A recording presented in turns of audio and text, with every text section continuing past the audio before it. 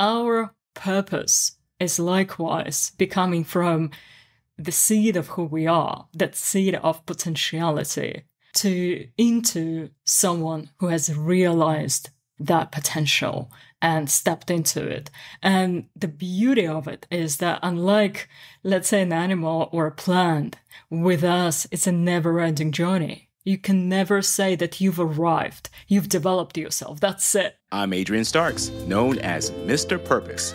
I'm a speaker, voice narrator, comic card and superhero fanatic, book lover, martial artist, health enthusiast, and just a fellow human seeking purpose. Join me and our guest as we navigate the chaotic journey of life of what I like to call the human mess to discover how we can craft and share our purpose. There's no single path, but together we'll explore the diverse perspectives to uncover the tools to help you shape your purpose your way. Let's get it and let's create. Hey everyone, welcome back to Your Purposeful Life podcast with your host, Adrian Starks. And today we are going to be talking about how to step into your greatness as a man and create epic legacy and finding the purpose. Whoa. So maybe as a man right now, you're feeling like you're not at your best. It could be income, success, or impact, or even just personal satisfaction wherever you are. Do you feel that pressure to be more of a man than you are right now and you're not able to do it at this time? Have you lost connection with maybe your purpose? Well, today we have someone who's going to help you get that back. We have a special guest on, and her name is Tepley. Jay, welcome to the podcast and community. Hello, and thank you so much for having me on the show. It's great to have you on. Let's talk a little bit more about who you are and why you are here, because you are creating some major changes in men's lives. So you're an author, you're an entrepreneur, international speaker, and spiritual mentor. And over the past 20 years, listen to this, everyone. Yeah. Over the past 20 years, her new era superhero program showed many men across the globe the path to increased revenue, success, impact, and personal fulfillment through helping them connect with their soul purpose. Here's another thing about Jay that I really love. Her charity work supporting mental health through lightsaber training, which we will talk about a little bit later. She's got a lightsaber with her today, has been featured in The Guardian, The Jeremy Vine Show, and BBC One. Whoa. So, Jay, let's get right into this here. What do you feel is a problem right now with men across the world, and what are they facing? I think men are facing a lot of challenges right now. And in my opinion and in my observation, our society just doesn't do enough to support men, especially young men who are just getting into society, who are just finding their footing and their message and their gift. And there is a lot of emphasis on helping women, which is great because, of course, it's a great initiative. But I just think for men, everyone assumes that men should be all right as they are. So instead of helping them achieve that greatness, they're basically left to their own devices. But even more so, they get harshly criticized whenever they fail.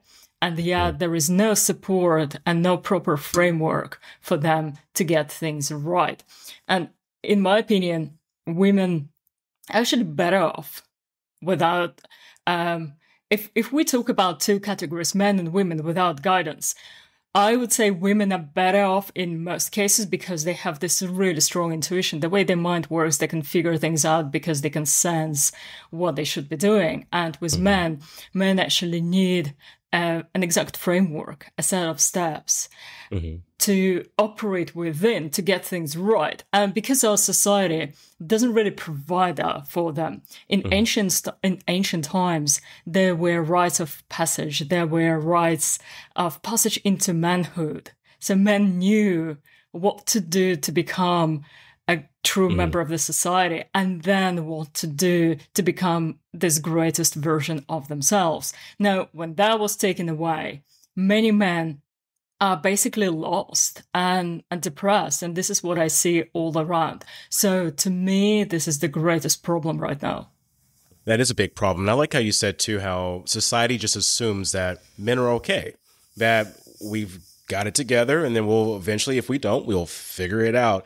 And I believe that's a big problem because a lot of us have not figured it out, and we're vulnerable just like anyone else. And I think if you look at social media, not to use that as a precursor to how men are going to be, but if you look at all the examples of some of the celebrities, the men who have passed away or who have left this planet because of arising issues that they were unwilling to really talk about publicly, maybe because of pressure.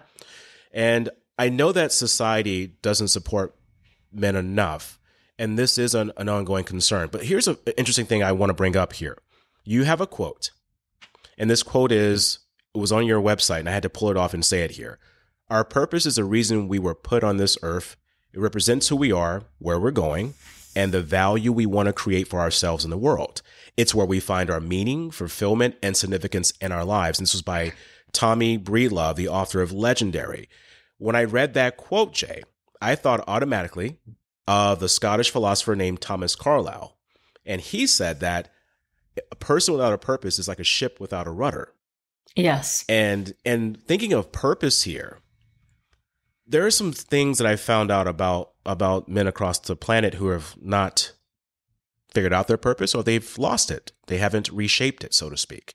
Mm-hmm. And one phrase that's going about right now is suffering in silence. That's a big topic for men. Why do you feel, or what is your take on the suffering in silence? What can we do to resolve that issue of suffering in silence? Right. Well, you probably know another famous quote that most people live a life of quiet desperation. Henry David Thoreau, yes. Yes, which is very similar to what you just said. And yes, of course, because when it comes to mental health, spiritual issues, emotional issues, it's difficult for most people to put them into words to begin with. And much more to put them into words publicly because of the fear of judgment. Because, if you become vulnerable like that, people think, well, if I open up, someone could use that against me. Someone could take advantage of me. So on top of having this emotional issue, I'm going to have a whole host of issues related to people, say, laughing at me, not taking me seriously, treating me as someone inferior, and things like that. And so, of course, suffering in silence seems almost like a better alternative to living in ridicule. And so, for men especially, because for women, it's a whole... the whole fabric of how women interactions are based, it's them talking to each other, sharing emotions, sharing memories, sharing thoughts. And of course, men do that as well to a degree, but there is a strong sense of competition. When a group of boys are talking, none of them wants to be seen as that weak one. They want to be seen as cool. And it's hard to reconcile it in your mind, being cool and having an emotional issue. And so, of course, there is a strong desire to cover it up, to gloss it over, so then you can show yourself up as a superhero of sorts. So this is why it happens. I don't think it's a bad thing per se, because the desire to be better, which lies at the core of that, so which fuels that issue, the desire itself is good. It's just being channeled in the wrong way. And so I think the way out would be to A, understand and appreciate, acknowledge and honor that desire, because it's great. We need to be better. If we are not striving towards a worthy goal, if we're not improving ourselves, this is where apathy and depression kicks in. But we just need to channel it in the right avenue and use it to our advantage. So having this desire, embracing this desire and thinking, right, well, I actually stand for something a lot greater, because this is what we need as human beings to really feel worthy. We need to feel part of something greater than ourselves. We need to stand for something that truly matters. And this is why people, for example, join all sorts of sometimes silly organizations just to get a glimpse of that feeling. But if we align our values, our attitudes with what truly matters, with what is really valuable, what it does is that your mind kind of automatically goes into that mode where you understand that you bring so much value into the world. that those issues don't define you anymore. And so you're okay sharing them because they're just such a small thing. They may be holding you back, but they're not who you are, and you can't be judged by them. And so it creates a very powerful shift in perspective. Yeah, speaking of perspective here, a lot of it that I'm hearing is basically the social phobia that a lot of men have, and how they're like being compared to other men, and am I strong enough or am I weak? And yeah. Wow, am I so man much enough? Am I man enough? There's so much pressure, and it's like, wow, no wonder why there's, just a rising rate of men across the world that are suffering in that silence that we talked about. So you really gave a great example of understanding our desires and how these desires help propel us and take us outside of that need to fit in this little box of what society thinks a man should be. But more importantly, we're a part of something greater. I love that. What is the most common mistake, Jay, that you find that people make, maybe men, but just people in general, when they're trying to find their purpose? Oh, I love this question. Thank you. So the most common mistake is people think, and it's not their fault because it's fueled by the whole industry of coaching, I've noticed. Their mistake is in thinking that their purpose equals their career choice. And so you have all sorts of diagrams where you fill in, the circles, and the ikigai, for example, is a great example of that, what the world needs, what do you do, all of this. And so the problem with that is if you do what you're already good at, your soul is going to hate that because if you are good at something, it means that your soul has already mastered that skill, that ability, whatever it is. And our purpose is not a career. This is why if you get it wrong, if you think, okay, this is this job that I should take to live my purpose, it's going to burn out, and sometimes it's going to hit really hard. Like people get really depressed and mentally destroyed when they discover oh, I thought this was my purpose. I gave it my all, and now I just feel empty. Because our purpose is not the career choice. Our purpose is becoming the greatest version of ourselves. And if it sounds a bit vague, let's just look at nature because it makes it really easy to understand. So if you look at literally anything that exists around you, let's say you find an acorn in a forest and you look at it and you think, what is the purpose of it? And now it's really obvious because you think, well, the purpose of it is to become a small oak and to grow and become the greatest oak that it can possibly be. And same, if you find, say, a little kitten or a little dog, what is their purpose? Their purpose is to become the best example of their species and pass it on, right? So we are not exempt from that rule. We don't exist in some vacuum. We are part of the world that exists around us. And so our purpose is likewise becoming from the seed of who we are, that seed of potentiality, into someone who has realized that potential and stepped into it. And the beauty of it is that unlike, let's say, an animal or a plant, with us, it's a never-ending journey. You can never say that you've arrived, you've developed yourself, that's it, you're done. And so you keep going always for as long as you're alive, and that fuels you more than anything else. Now, that is our actual purpose from the universal standpoint.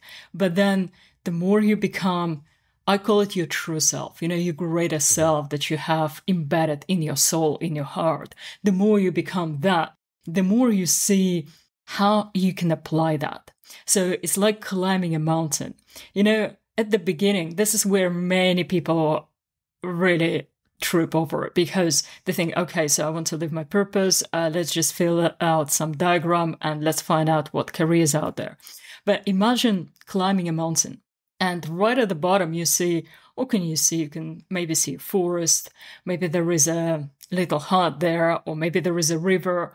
And so you make decisions based on what you see, based on those bearings. But if you climb a little bit higher up, you can see maybe another mountain, maybe another forest, and you think, oh, actually, there is a lot more to it than I thought. And if you climb even higher up, you see, oh, wow, there is a village over there. There is like another lake. There is something else. And now you're aware of those things, so you can take them into consideration. So in our life, the higher up you go in terms of your mental and spiritual development, the more things you become aware of, the more data you have to work with. And now you can make a much more informed decision in terms of how to apply yourself in the world. But it always comes second. So your purpose first is becoming the greatest version of you. And secondly, looking for ways to express that out in the world. Love it. Well said. And the last part, looking for ways to express it out in the world, absolutely fantastic, because that brings our fulfillment when we know that we're actually trusting that process and we're allowing it to be shared with the world. I love also too, Jay, how you talked about the careers not being a purpose, because many people think that, well, if I don't have this career, then I'm a failure. Then I am not doing my part. Then I'm not living up to the expectations of, once again, other people. But reality is that you can still have a career, but still at the same time have a purpose behind that career, but you're actually focusing on the purpose. And that is something I think that we need to start doing. So with this idea of the purpose of life in general, and I love it because, the show is your purposeful life. So I was like, I have to have you on. Of course, that makes sense. Why did you choose, speaking of purpose, Jay, why did you choose this purpose, this willingness to help people, men in general, discover their purpose, their passions, and to ignite what we talked about earlier, success, their finances, their personal fulfillment? Why choose this? What got you on this journey? Right. There is a quote from one of my books called The Light Witch Chronicles, when someone asked a similar question, and the answer was, how do you choose your weapon? You don't. It chooses you. Okay. And we'll make sure we put that link in the show to the what's the name of your book again? Oh, it's The Light Witch Chronicles. Perfect. There we go. There you go. Very nice. All right. Yeah, it's a book about finding your purpose, actually. So we can talk about it later if you like. So with the purpose, it's not something that your ego mind chooses as an outfit. It's an expression of you as a person. So likewise, again, going back to an acorn, it doesn't choose to be an oak. It is an acorn so that it will grow into an oak and nothing else. It's not going to become a palm tree or birch or anything else, because that is their structure. That is the way it's designed. So with us, you're created the way you're created. And so the best thing you can do is to find the truest, fullest, and most powerful expression of it. And the closer you get to it, the more your personal power flows, and the more you become a very grounded person in general, because this is what actually makes you unshakable. And this is what makes you immune to things like anxiety or depression, because your mind just stops functioning in a way that would support that. And this is why, for example, for me, my purpose, the way I define it in words, is being a light that helps others see. And of course, an expression of it, I could have taken different paths. But I think what I'm doing and teaching men, leading them to their greatness, is the purest, the fastest path to achieve that purpose from the standpoint of where I currently am. So I hope this answers your question. I like how you said that your weapon, you don't choose your weapon chooses you. So I've never heard of that one before. I'm like, okay, that makes sense now. I mean, the things choose us to express themselves through, and then it's up to us to trust that process and allow it to be expressed, which is a bout of courage, I believe. Speaking of courage, you talk about the new superhero program and helping people, particularly men, and with their purpose. What should the man of the new era be aware of to keep winning, Jay? Oh, wow. Love this question.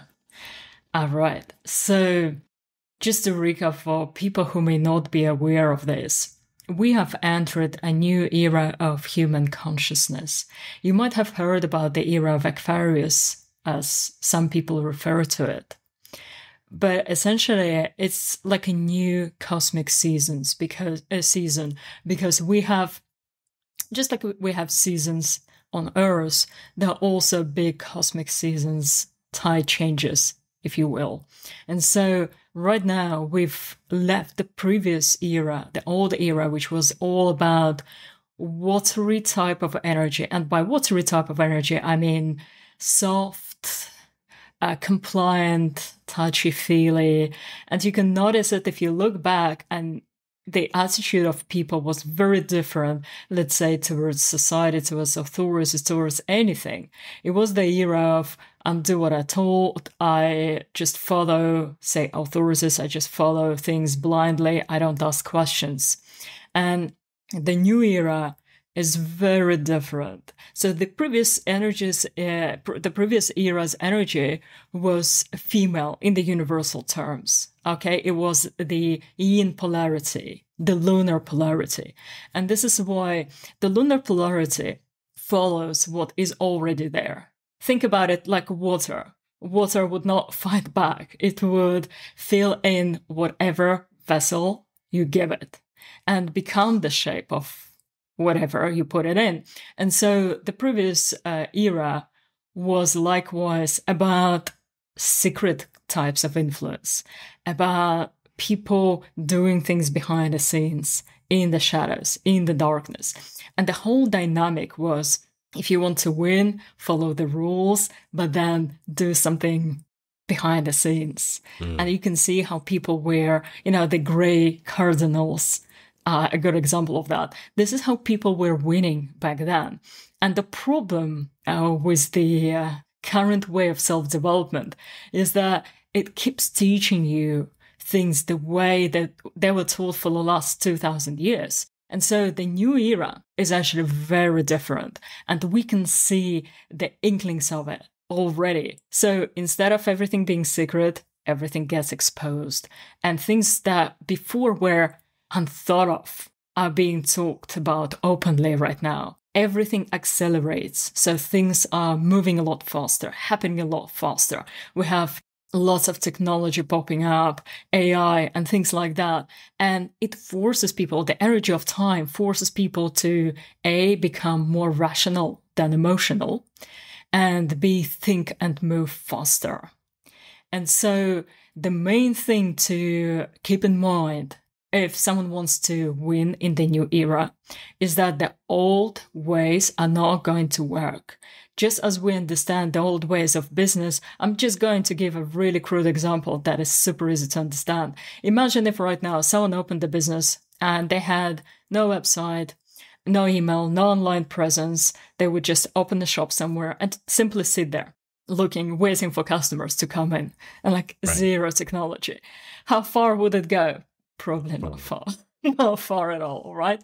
So, yeah. So imagine this, but in a wider scenario where someone tries to operate on the same kind of mindset that was in use all those years back, but not anymore. So right now, especially for men, the thing to understand is the new era has a masculine energy. So you might have seen that slogan, the future is female. It's not true. The future is male. And we need to embrace it. And the faster we do it, the faster we will win. Because the new era is about being rational, not so much emotional, being technically and computer savvy, and thinking of new opportunities. So looking at the world with fresh eyes, asking questions. And you can see how the new generation, to the shock and horror of the previous ones, starts challenging things and asking questions, sometimes uncomfortable questions. And they're like, "Ooh, you shouldn't be asking," right? So this is the core of what you need to understand. Moving and embracing responsibility for your reality. Super important. Super, super important. Because in the previous era, in the era of water, it was like, it's the society's duty to look after me. It's the government's duty to look after me. I'm just or just life in general is happening to me. I'm just a poor little victim of my circumstances, and I can do the best, within the confines of whatever system is created for me by them. Whereas in the new era, if you keep that mindset, it's going to backfire big time, because the energy of the new era kind of forces you to embrace personal responsibility for your life, for your reality, hence the manifestation techniques, hence the reality bending, because the man of the new era is a creator of realities. So that is really important to keep in mind. Love it. Love it. The man of the new era is a man that creates their own realities. Love it. I think I'm gonna go. He's a new era superhero. Yes, new era superhero. I'm going to give you another quote here from Abraham Lincoln, speaking of men. He said, the best way to predict your future is to create it. So absolutely, if we're creating things, then that's how we predict our future. And this new era superhuman, I just love it. Just love what you're doing here. It makes me excited. So thank you. You're welcome. Many entrepreneurs and men in business tend to hit a plateau at one point. And we've seen this, right? Mentally, emotionally, and financially. What is the best way out of that for them? An action step, one step they can start doing to get that foot out of that little stuck position. You ask the best questions. So thank you. I'll give you an example from my writing practice. And so I wrote about 9 books on Amazon. And there is one common pattern that I noticed when I was writing. And that is sometimes, you sit down and it just flows. You just write. And then suddenly you get stuck and you hit what is called a writer's block. And so it's the same thing that those people are experiencing, except it's not in writing. It's an entrepreneur's block, let's say, or a fitness block, right? Or a mental block. But I believe that the underlying issue, underlying cause is the same. And that is, every time that I hit a plateau and I couldn't move forward was because I was listening to my ego instead of my heart. And the ego would always take you only so far and get stuck every single time. So what I've discovered with writing, the easiest way to get out of that block was to delete the last 2 paragraphs and start anew. And so if you feel that you are stuck, it could be that you've been listening to your ego for too long, and now the ego is a bad navigator. So it took you to a blind alley somewhere. What you need to do is to retract a couple of steps back and look for a new direction. And to do that, I would say the easiest way to do it is to get a mentor, because they can give you an objective view of where you are, of what is happening. Because once you are in that state, obviously there are lots of blind spots, and it's not impossible to get out of it yourself, but sometimes it can just take a lot of time. So ideally, you want to find someone who you trust to have a look, review what is happening right now and where your ego has taken you. And then say, right, okay, so you just need to undo this couple of things and start moving in a different direction that is actually aligned with your soul purpose. Love it. And speaking of mentors, Jay, how can our listeners today reach out to you and learn more about your new era superhero program and the things that you're doing across the world for people, helping them discover their purpose? The easiest way is to reach through social media, because I'm very active on social media. So you can find me on Instagram, Facebook, YouTube, anywhere that you can, basically TikTok as well. So just put a new era superhero in the social media of your choice, and you can find me there. And of course, you can also reach out through my website, which is newerasuperhero.com.